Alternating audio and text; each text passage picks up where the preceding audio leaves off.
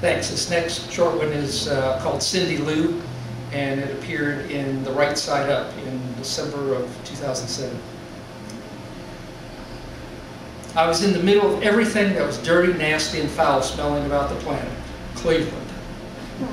The year I lived there was the year I fell in love for the first time, and the year the Indians won 111 games before they were swept by the Giants in the World Series.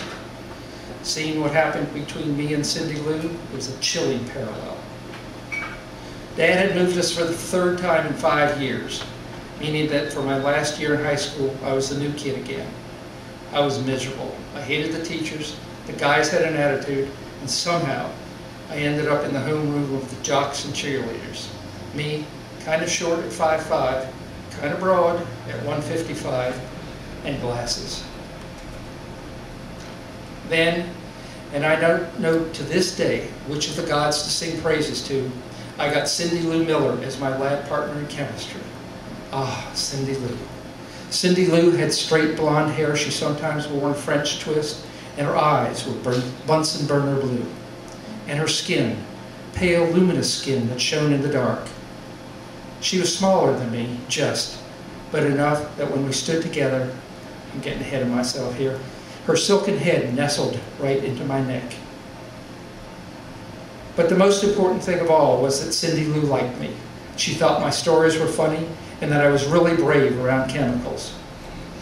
Ever see magnesium strips go up in flames? Really white and bright. And the fun we had with mercury, tossing it back and forth. Yeah, I know that wasn't too smart, but compared to living in Cleveland. Chemistry was the only class we had together, but I'd see her in the hall, usually with a bunch of guys around her.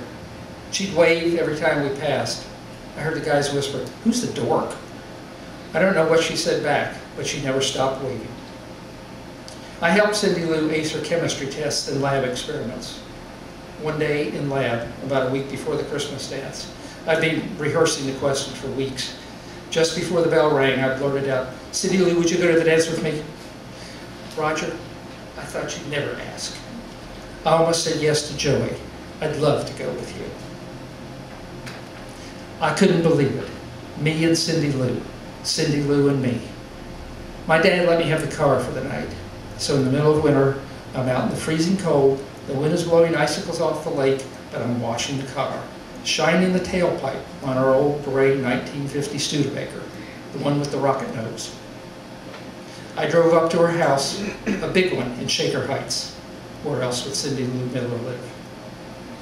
Her dad came to the door, big guy, ex-linebacker at Notre Dame, put a hand on my shoulder, surrounded my hand with his, and shook my arm off. "So you're the chemistry genius Cynthia's been telling us about." "Well, I guess so, sir," I said. "Don't be modest, son. Chemistry's a good thing. The future's in chemistry." Then he leaned down and whispered, "Now before Cynthia comes down, and I don't want to say I don't trust you, but you bring my little girl home before midnight, or I'll be out looking for you." A little extra squeeze on my shoulder sent slivers of pain through my left arm. I'd almost recovered when Cindy Lou floated down the stairway in a pink skirt all net in gauze and crinolines. And on top, she was wrapped in pink satin ribbon. If this wasn't heaven, I didn't want to know what was. And heaven it was for the rest of the school year. No one understood why Cindy Lou was going out with me, certainly no one at school. Even my dad asked me once, "How'd you pull that off, son? You got something you're hiding?" Then it was summer. My folks made me get a job to help pay for college. Cindy Lou's dad thought his little girl ought to have the summer off before getting down to the college grind. I had to work nights, Saturdays, and even Sundays sometimes. Mel's Drive-In. And who hung out there? After tennis and swimming, there was Cindy Lou and Joey and Mary and Bobby in Joey's Chevy convertible. I smiled when they were there and cursed when they left. I got a Saturday night off and asked Cindy Lou if she wanted to go out. "Gee, I'd love to, but I've got this party I've just got to go to over in Avon. One of my very, very best friends from the 6th grade. I haven't seen her for years. I really have to go."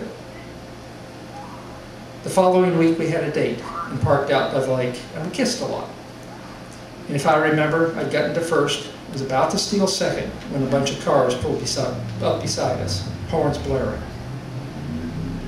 It's now late August. I've been out in Cindy Lou all of 2 times since we graduated in June. So I called and told her I had to leave for college the next week, and I wanted to see her before I left. I laid it on thick. Dinner at the Blue Point Grill, movie, The Barefoot Contessa, to get her in the mood, and then drove to a 100% guaranteed secluded spot by the lake. I had my arm around her shoulder. She was leaning into me. We were talking about college. There was a pause, which usually meant she was ready to start kissing, but she straightened up and said instead, "Roger, there's something I have to tell you. I've been dating Joey. He's going to Holy Cross too, so I'll have a friend there. The chemistry between you and me is gone." She actually said that with a straight face, the bit about chemistry. Then she reached into her purse and started to brush her hair. You understand, don't you? I went off to Purdue a week later. It was September, about the time first baseman Vic Wirtz's surefire double was going over May's left shoulder and into his glove. I tried to write her a letter, telling her what she had meant to me and how I still loved her. But when I sat down, I couldn't write her name.